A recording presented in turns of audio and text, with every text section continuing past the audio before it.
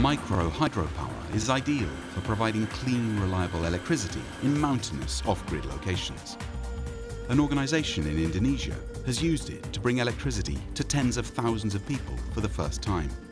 And it's now made it possible for grid-connected communities to benefit from hydro too by selling electricity to the grid.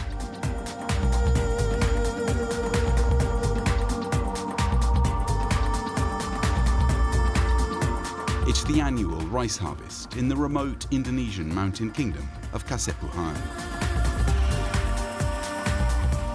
Working together for the common good is part of daily life here. We have what we call nahiras, which is a tradition of working together without payment, working together to be united to honour our parents. This tradition of collective effort is being applied to electricity generation. The tiny kingdom now has hydropower plants owned and run by the community. They were installed by non-profit organisation IBEKA. 1 in 3 Indonesians has no access to mains electricity, and with 55 plants in operation, IBEKA sees community-owned micro-hydro schemes as being the answer for many living off the grid. Sustainable microhydro is where the community has the capability to operate, to run and maintain by themselves.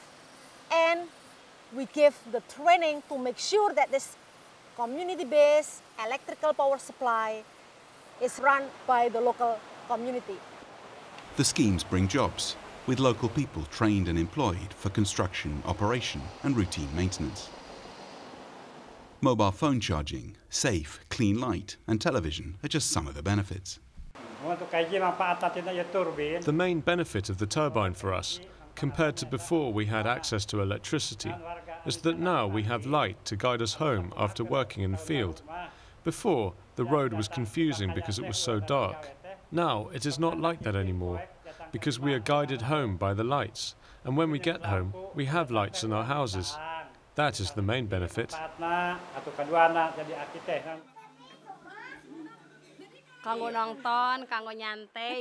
We watch TV to relax and be entertained. We get updates on fuel prices and daily necessities. IBEKA is now extending its community-owned microhydro model to villages already connected to the national grid, like this one, Sintameka. In fact, 4 of its 55 plants are grid connected. There's a lack of generating capacity in Indonesia, and IBEKA saw this as an opportunity for communities with hydro resources to feed sustainable electricity back to the grid and get paid for it. But it took all of Tri Mumpuni's determination to convince the government to allow it. I told them, as long as you do not agree, I will always come and knock your door and showing my face and begging you, please issue this policy.